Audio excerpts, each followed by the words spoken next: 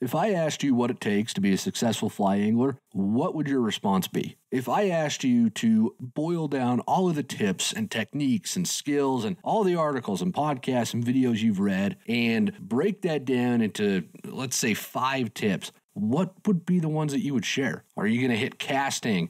Are you going to talk about how you need to have a PhD level understanding of bugs, or you need to be able to read the water like a book?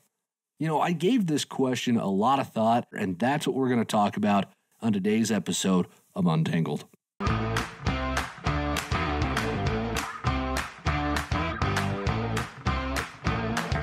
This is Untangled, fly fishing for everyone, presented by Ventures Fly Company. Howdy, folks. Welcome to it. This is Untangled, and I am your host, Spencer Durrant, and you are listening to the most exciting thing to happen to fly fishing since the invention of the wait-forward fly line. Yes, we do think that highly of ourselves here at VFC. Okay, I think that highly of myself. I'm not going to speak for the rest of the team members, but no, I'm kidding. This is a lot of fun, though, here at the show, and I'm stoked that you're tuning in, whether this is your 44th episode you've listened to or your first. We are happy that you're here, and we're just going to have some fun. That's what this show's about, just having some fun and learning some fly fishing stuff. Speaking of fly fishing stuff that we are going to learn, on today's show, we are going to cover float tubes, how to pick fly rods for saltwater fishing, ultralight fly rods, so we're kind of heavy on the fly rods this week, how to get more success as a beginning angler, and how long do flies and fly tying supplies last. So a pretty good mix of topics. I think we're going to have a lot of fun with it, just like we do every week. And without further ado, we are going to jump right on into the short questions. If you are new to the show, I try to answer a couple questions at the beginning of each episode that they may not require a super in-depth answer, but they're still good questions that we need to cover. And if you ever have a question that you would like answered on the show, there's always a link in the podcast description. You can click that link, fill the form out, send your question on in, and I will get to it. I am working through a bit of a backlog on questions right now, so bear with me. I'm getting through them as quick as I can, though. So your questions will get answered if you send something on in. All right, enough of that housekeeping stuff. Our first short question, Peyton from Washington writes in and says, first off, love the podcast. I've learned so much. Keep it up, please. My question is about float tubes. I have never used one, mostly fished little streams and wade rivers, but I am thinking about getting a float tube for the high mountain lakes I sometimes hike to, or even lowland lakes and ponds just to access more water. So I went to the fly shop and looked and noticed there are donut float tubes and U-shaped ones as well. What type would you recommend, and maybe better brands and models? Thanks and tight lines, bro. Peyton, thank you for the question. I really do appreciate that. And hopefully I get to keep this show up. As long as I get questions, I'll keep the show up. So there's your impetus to continue submitting questions for the show. And this is like the second question we've had recently about float tubes. I didn't realize they were this popular. I used to float tube a lot. I just don't as much anymore because I got fat and it hurts my back. So I'm trying to not get fat so that it won't hurt my back so I can float tube again, because I really do miss float tubing. It's just a lot of fun. Anyways, I think the U-shaped float tubes are a lot more comfortable. You just seem to be a little bit less squished. And those donut ones, it's like you're wearing a giant floaty. It's just a really weird sensation, and I wasn't a big fan of it. I really do like the U-shaped ones more.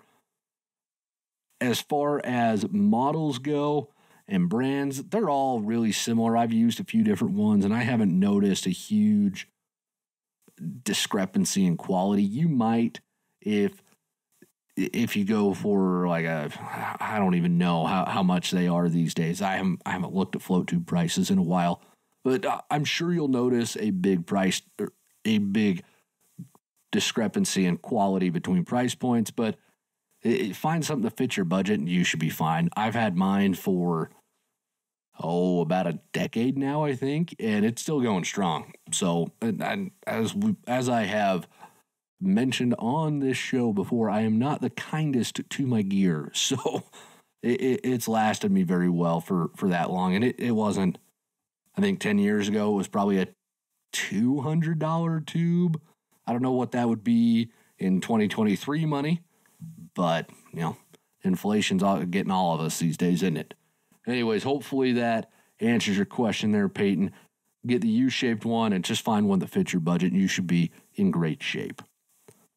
All right, our next short question. Brian from Maryland writes in, and he says, I live here on the Chesapeake Bay, which is saltwater, but there's also great freshwater fishing within a few hours' drive.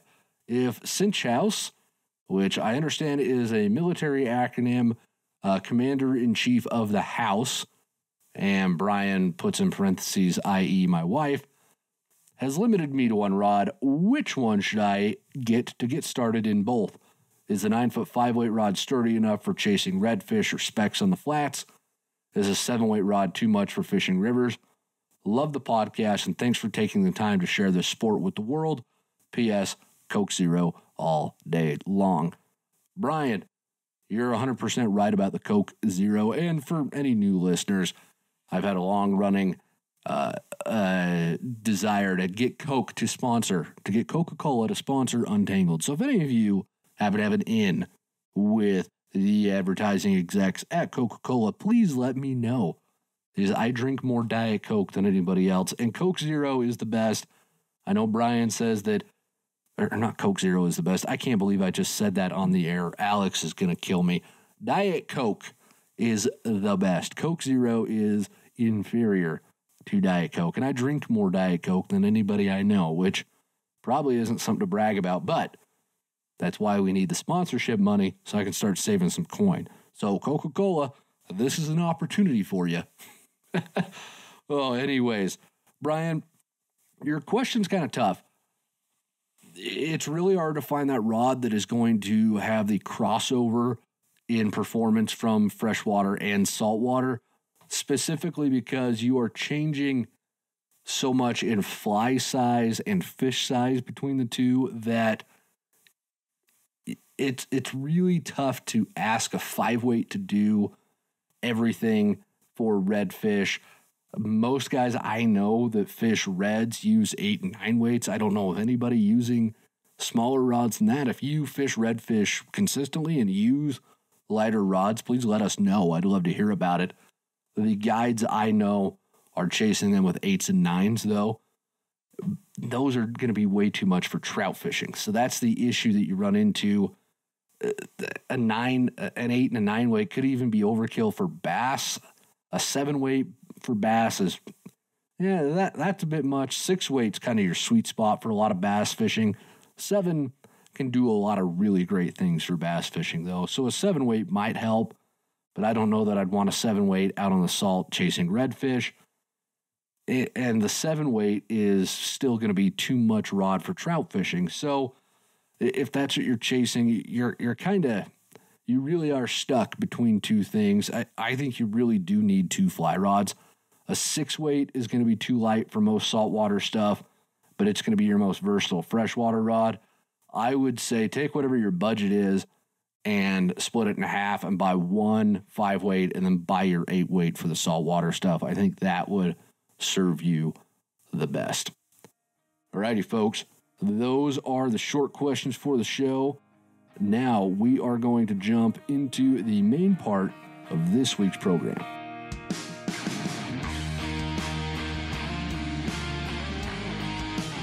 Our first question on the show comes to us. Jacob from Colorado writes in and says, "Hey there, love the show, keep it up. My question is on 1 and 2 weight fly rods. Have you used one, and when does it make sense to? Does the feel of fishing with a 1 weight feel that much better when fishing tiny mountain creek fish that are only 4 to 10 inches, or does it make sense to stick with a 3 weight and not go below that? Thanks." Jacob, this is a fun question here. I really like to get the chance to talk about the ultralight fly rods. I was really enamored with them probably 3 or 4 years ago, I think. I really got interested into the ultralight fly rods. It wasn't quite to my wing level of obsession where I literally just think about wings, which, speaking of wings, I had some last night. It was wonderful. Anyways, I own a few different ultralight fly rods. I've got a 1-weight and a 2-weight, and they're a lot of fun, but really at the end of the day, the 1-weight especially is pretty gimmicky. The 2-weight that I have, it's a 6.5 foot 2-weight, and it's actually fairly, for a 2-weight, it's fairly versatile. And when I say that, when you go down in line size, you're limiting what you can fish with. Because in fly fishing, we don't cast the fly, we cast the line, which has the fly attached to it. And some flies are just too much fly for that light of line. For example, I wouldn't fish a size 4 sex dungeon on my 2-weight because that 2-weight's just not going to have the backbone. It's not going to have the power to turn that big streamer over and actually present it well. And then you run into the problem of if you hook into a really big fish on these ultralight rods, what do you do in that instance? And I'll get to that in a minute. But when I talk about them being gimmicky, it really is, you have to have the perfect conditions to actually use these really, really light fly rods. The 1 and the 2-weight specifically. I've even handled Sage for a while. They made a 000 weight fly rod, and I don't know why.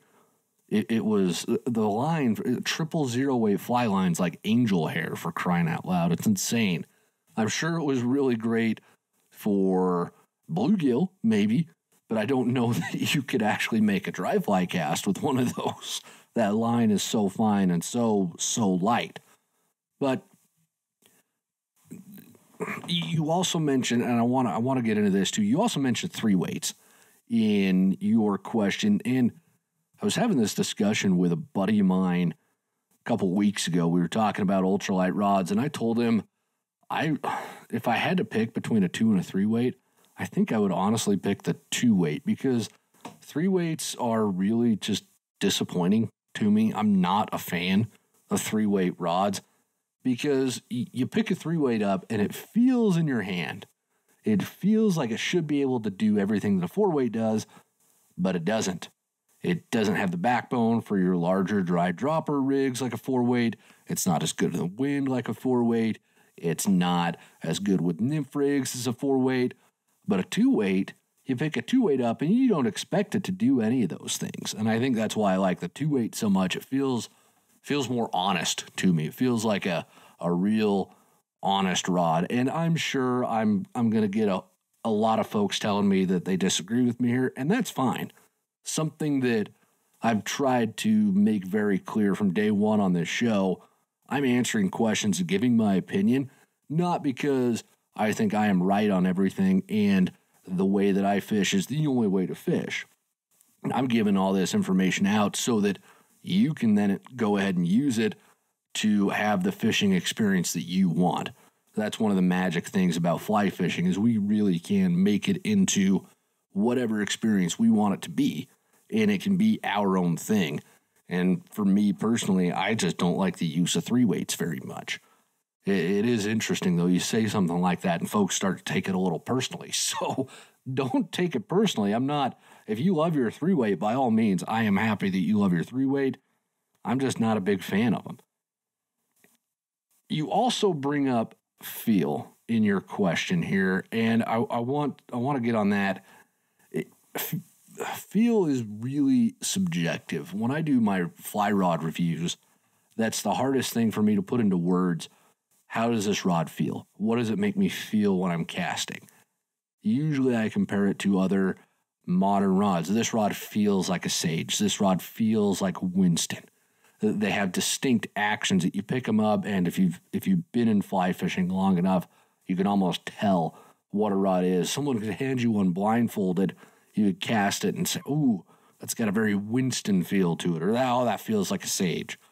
So the feel is so subjective that I'm not going to tell you if I think it's better or not.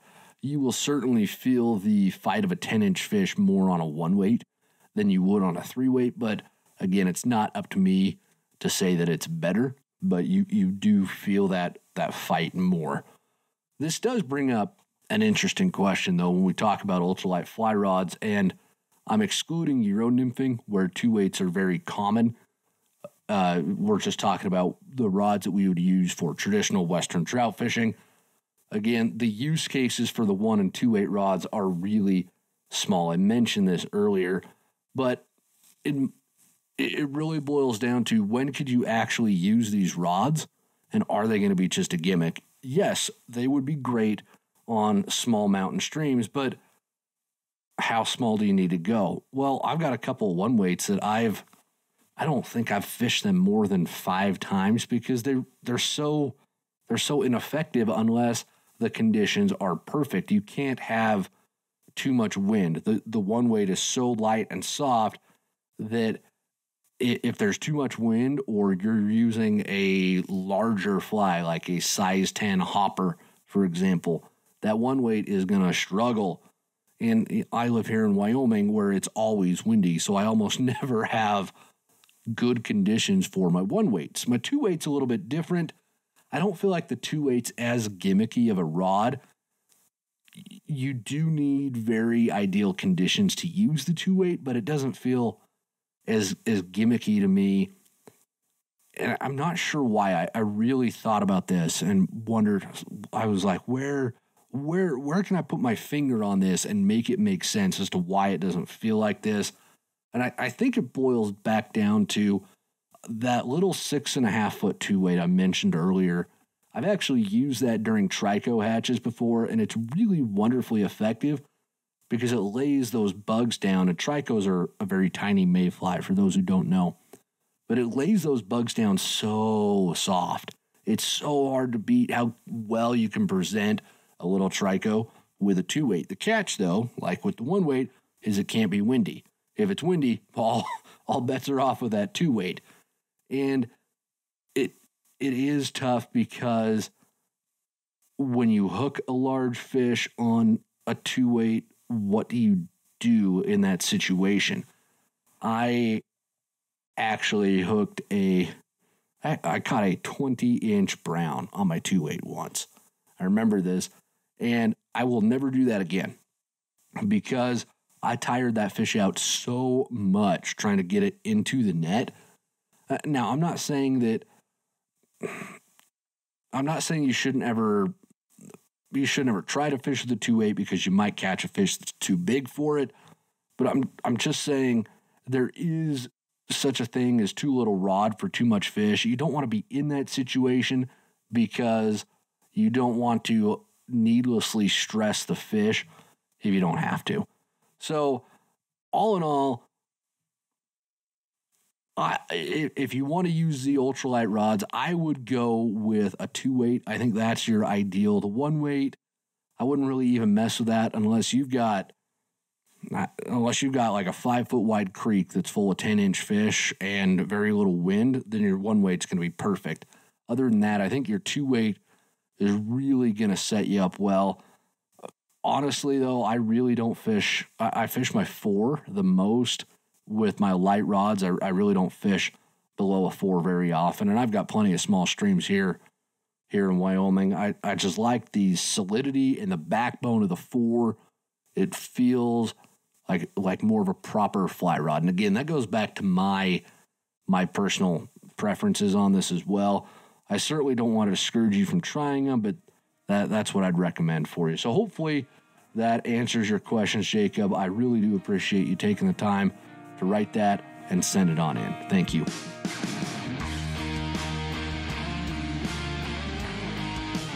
Harrison from Pennsylvania writes in and says, "Hello, I just recently started watching your channel and I love your content.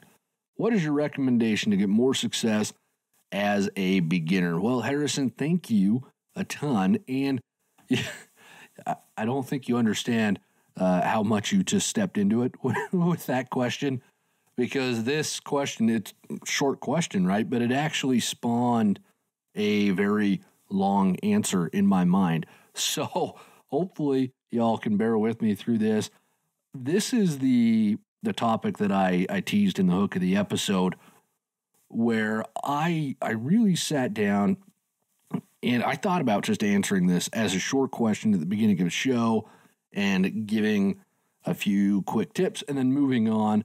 But the more that I thought about it, I realized that I would be able to give the listeners to this show, I'd be able to give you the most value if I dug into this question a little bit. And as I mentioned earlier, I did come up with 5 things that I think every beginning angler needs to know if they really want to be successful out on the water. I took a long time this last week writing the show, putting it together. I distilled everything that we've been working on with beginners lately. We've been doing a lot of beginner-focused stuff here at VFC. That's our bread and butter, really. But we've been working on our beginning fly fishing masterclass. So I thought through that, and I thought through my experiences with creating content that really is going to help the beginners. We're not just trying to create content that makes you buy our flies. That's great, and we love that you buy our flies, but we really do want to create content that's helpful, right? So I went through that, and I thought to myself, what are the things that are the most important? If we strip all the other stuff away, because we talk about a lot in fly fishing. I mean, we just talked about float tubes and ultralight fly rods. As a beginner, do you need to know that stuff to put a trout in the net? No, you don't. And I'll be honest, there's a lot of what goes on in fly fishing discourse that, at the end of the day, doesn't make a hill of beans difference for the beginner to being successful. That's what's so cool about fly fishing, though, is you can go so in-depth and so into the weeds on this stuff. It's a lifetime of learning that you are never going to complete. The best anglers I know feel that way about it. They are anglers who always go into a day of fishing expecting to learn something or see something or experience something new to them. So anyways, I could go off on that for a long time. I've got my 5 tips. I think this is what every beginner needs. So write these down, bookmark the podcast so you can come back to these. But this is the stuff that I truly believe if you just focus on doing these 5 things, this is what's going to help you find that success as a beginner and help you stay with this sport in the long term. So number 1, success is not only measured by the fish that you catch. This sounds like a cliche, and it is a bit, but it's also very true. If you go out on the river and you judge your success solely by the fish that you catch, you will never be happy. You're always going to miss fish. There's always going to be bigger fish that you didn't catch. There's always going to be something. Your rainbow trout wasn't pretty enough. The brown trout didn't have a big enough kipe on it, or whatever it is. There's always going to be something about the fish that disappoint you if you make them the ultimate goal of your time out on the water. And catching fish is part of it. It's called fishing, right? It's not called standing in a river waving a stick. It feels like what we do a lot of the times, but that's not the name of the sport. The sport is fishing. We want to catch fish. But I've had days on the water where I've only caught 1 or 2 fish, and I'd consider those incredibly successful days. Heck, it's a success just to be out on the water and not stuck behind a desk or something. The fact that you're on the water in and of itself, that's a success that you shouldn't write off because you are out there doing what few other people do. I know it feels like our rivers are crowded, and they are, but in the grand scheme of things, there's only something like 4 to 5 million fly anglers in the United States. So you're doing something unique and interesting and outside the mainstream. That's worth celebrating in and of itself. That's a success. You're doing something new. You're learning. That's never a bad time out on the water. It is frustrating when you get out and you don't catch fish, but you do need to learn to appreciate the entire experience, and you will always have a good time. And speaking of this, there were multiple times, probably 6-7 years ago, and I don't think I've even told Alex and Berkeley, the other guys here at VFC, about this, but I threatened to quit fly fishing because I'd had such a tough time out on this river with some buddies of mine. We went out there and I got my butt kicked. It was really technical dry fly fishing, stuff that I love doing, but my buddies fished circles around me and I just could not get a fish in the net. It didn't matter what I did. I couldn't even get him to look at my flies. So I threatened I was done. I was going to sell. I was going to go home. I was going to sell all my stuff, invest the money in the stock market, get a real job, and be boring for the rest of my life. I'm really glad I never did it, but that was also when my focus was I need to go catch 20, 30 fish in a day for it to be a success. The fish are part of it. The fish are a ton of fun, but they are not the end-all, be-all. I think that's very important for beginners to understand. Appreciate the journey. Enjoy it. You don't get to be a new angler ever again. This is your first time at it. So enjoy the heck out of it. I was thinking about this the other day. I was remembering how I was just out of high school. I was living in my grandma's basement, and I had a Camaro, and I fished 5-6 nights a week, and I was so deliriously happy during that time. All my other buddies were dating or off to parties or whatever. I was fishing until it was too dark to see anymore, and then I'd keep fishing after that anyways. It was so much fun, and I got my butt kicked by the fish those days. But I wouldn't trade those days for anything. They were so fun. My fishing now is a ton of fun, but it's different. And you'll understand what I mean the more and more that you do this. But I'm spending so much time on this point because it matters. It's something that I want you to understand. All right, I'll move on.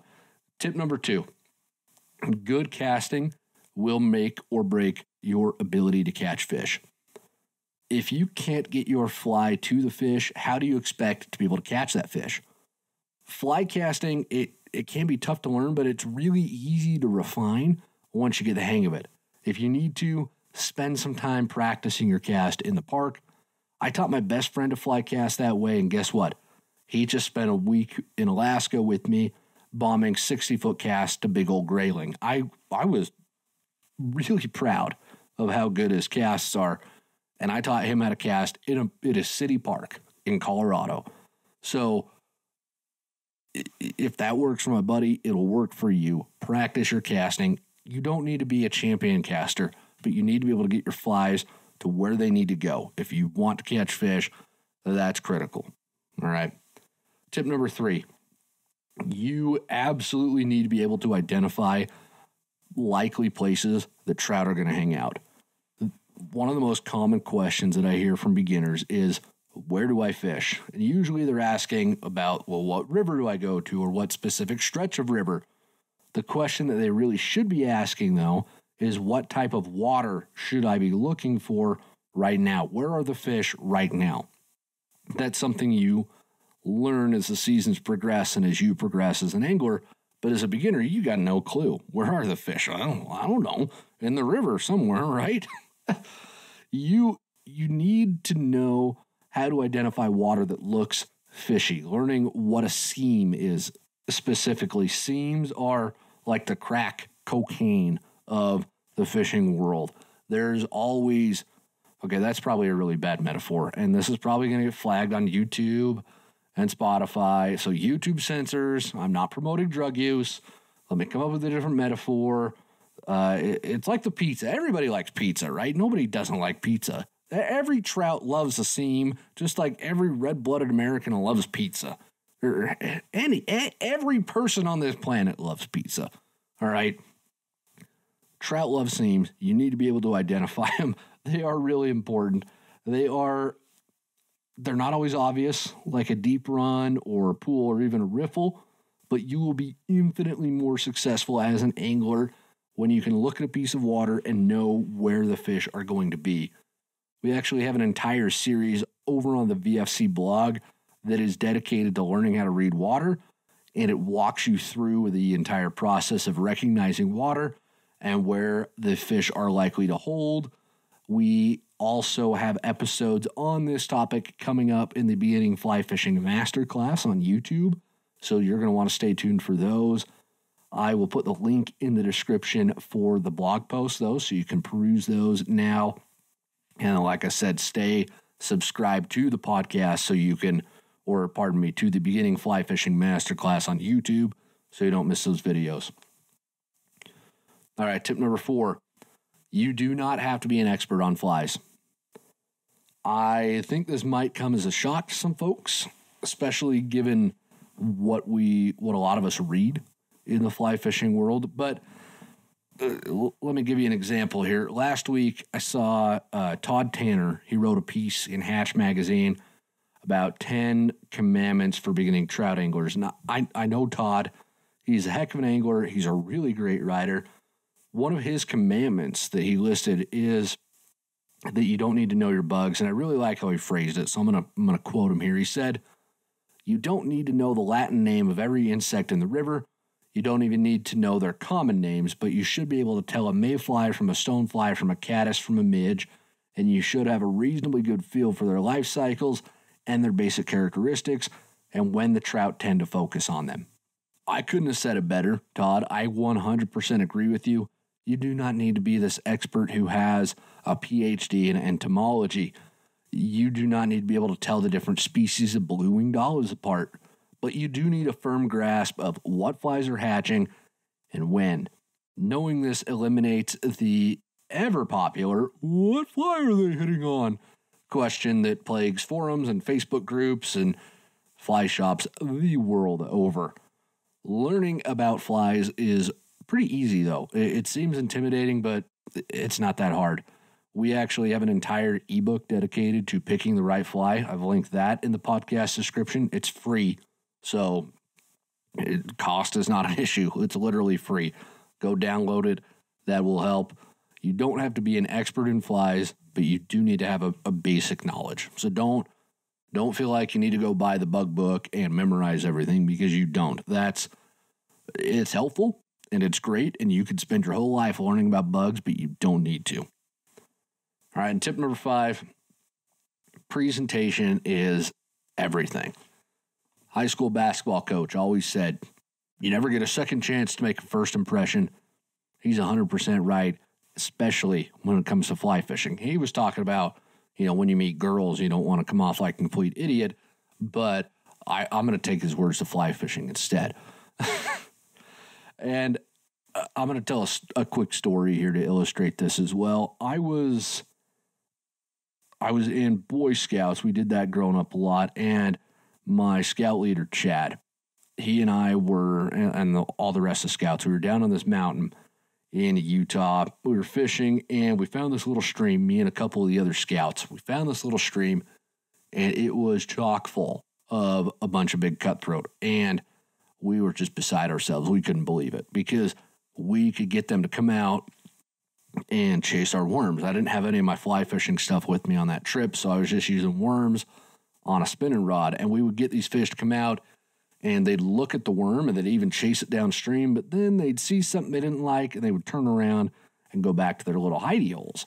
We could not figure out why in the heck we couldn't catch those fish. So we trudge back up to this lake by this little stream, and we come back empty-handed, and Chad's like, "Hey, where's dinner? Because you guys are supposed to catch fish."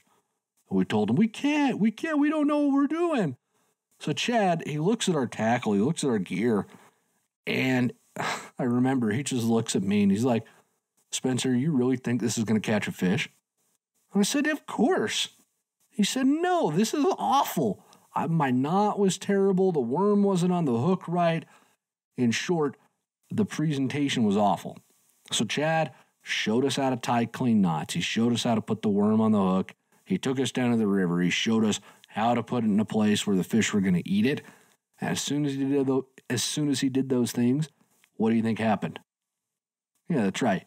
We caught dinner. We caught a whole bunch of fish, and it was a wonderful, wonderful experience. But that lesson has stayed with me all these years later, in that presentation really is everything.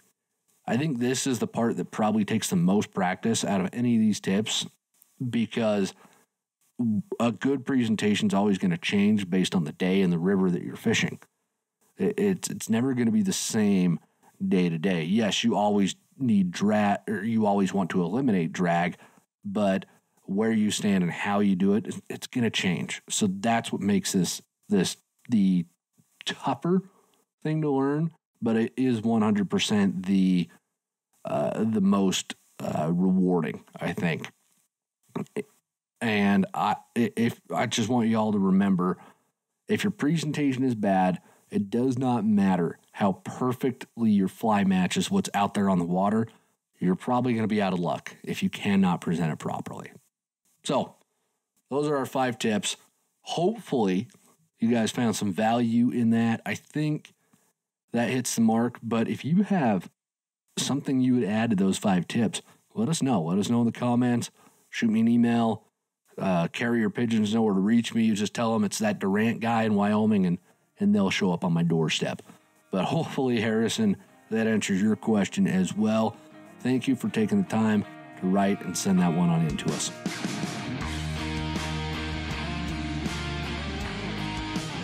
This is our last question for the show, but definitely don't go anywhere because story time is coming up right after we answer Steve from Montana's question. Steve writes in and says, "Good day, Spencer. I recently bought some flies at a local garage sale.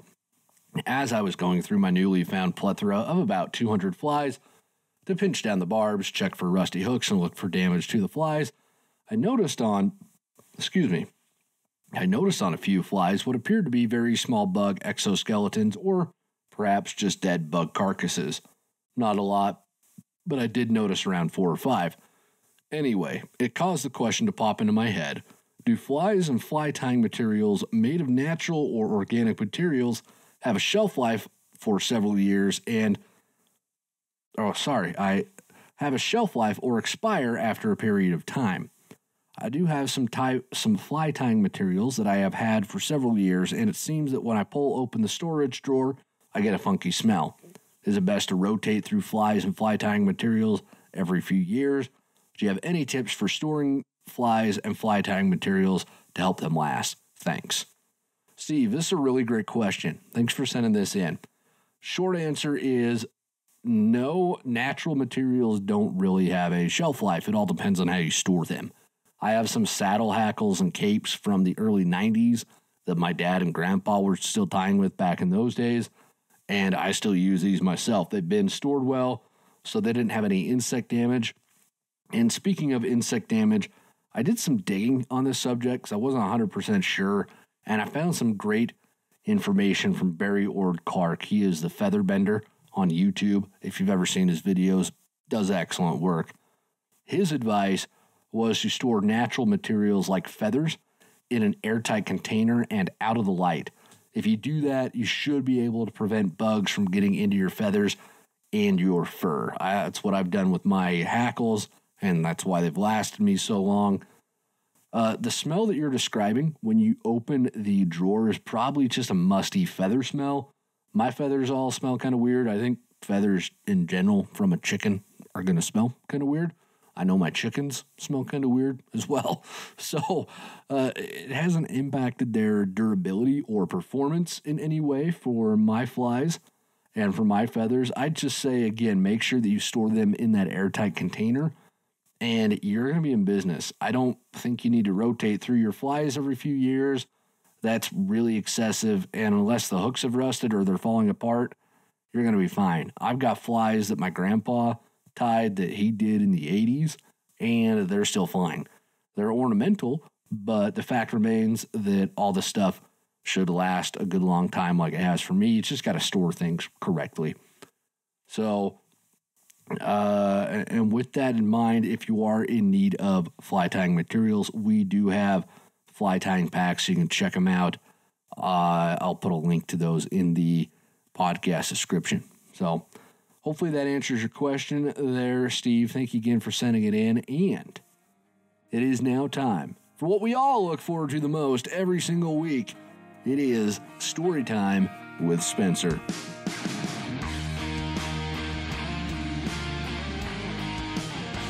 I think it was about a week ago, maybe 2 weeks now. I was out on my local stream here in Wyoming. I was fishing through this stretch, and if you've got a local stream and you fish it often, you have certain stretches that you sort of revert to, that you always go fish, that you're always interested in checking out how the fish are doing on them, and I've got one such stream like that and a few different sections. So I parked my truck, I get out, and it had been a long day at work. Not a bad day, it's just long, and I needed to reset and kind of be in a better mood before I go home. I try not to bring frustrations home with me from work, and I fish through a little bit of the river, and I caught like 3 fish, which was really, really low for the river through there. I can usually catch a few more than that, and I was catching them in weird spots. They weren't at all where they belonged. They were just kind of hiding out in the marginal water. There weren't really any trout in the good water like you would expect them to be. So it was really kind of a head scratcher, and this little stretch of river's got 3 really good runs, and then there's a nice place you can scramble up the bank, get out, and walk back to the truck. So I got to that last run, and I was ready to just scramble up and get out, but something happened, because the water, this little stream, it's a freestone, but there's a dam really high up on it that it controls for irrigation, and they had just shut irrigation off on it finally. So the river was down to a very easily wadeable level. It's a very steep little stream, and it can be tough to wade when the water's high. And I always end on this particular run when I fish this stretch, because there's a waterfall that's so steep that you can't really get around it when the water's high.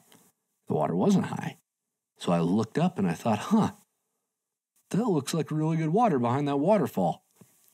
And then I looked at my watch and I was like, I'm just going to go home. I'll get some pizza on the way home and I'll be okay. And I was like, no, the water's great. The weather's perfect. I'm going to go up there above it. I'm going to bust myself out of my rut, like we talked about on a recent episode of this show. I'm going to kick myself out of my rut and I'm going to go explore. Well, I am so glad that I went exploring, because I get up above that waterfall and there are runs up there that they're just beautiful. They're perfect. They're these perfect little pools. And I ended up catching a dozen fish out of this new water that I'd never fished through before, including the biggest rainbow trout I've ever caught from this creek that I've lived here for how long now? In this part of Wyoming, I've lived for a year and change. So I fished the river, pretty thoroughly, and I'd never caught a rainbow this big. I couldn't believe it. There was even one little spot where I got into, and there was this really, really deep pool, but there was a fast current going through the middle of it, and I had to throw my flies up really far upstream so they'd have enough time to sink before they got to this spot, and the current pushed them to underneath a rock that I was standing on, and there was an undercut underneath the rock, and I just saw this little flash, and this big rainbow came out and took my stonefly nymph, and I set the hook, and this rainbow jumped like 5 times. And meanwhile, I'm in this, I think the stream's maybe 20 feet wide at that point, so I'm trying to not get my rod tangled in the trees, and I'm trying to wrestle this fish. It was just so much fun. I was grinning like a schoolboy. It was wonderful. It was the best night I think I've ever had on that stream. All because I didn't go home when I got to the end of my usual run. I actually kicked myself out of my rut, and I had one of the best evenings I've ever had. So it's just a little reminder to not get stuck doing the same things. Go out there, enjoy it, explore, because you never know what you're going to run into. All right, folks, that does it for us on this week's episode of Untangled. I appreciate you taking the time to listen to the show. As always, it means a lot to us when you are able to rate and subscribe to the show wherever you're listening to it. Spotify, Apple, the Carrier Pigeon Network, even via the Pony Express. Wherever you're listening to the show, please rate and review. 5 stars is totally appropriate for this show, so please do that. Make sure you're subscribed as well. And remember, if you have any question that you would like answered about fly fishing, there is always a link to send those questions into the show in the podcast description. All right, until next week, everybody, tie lines.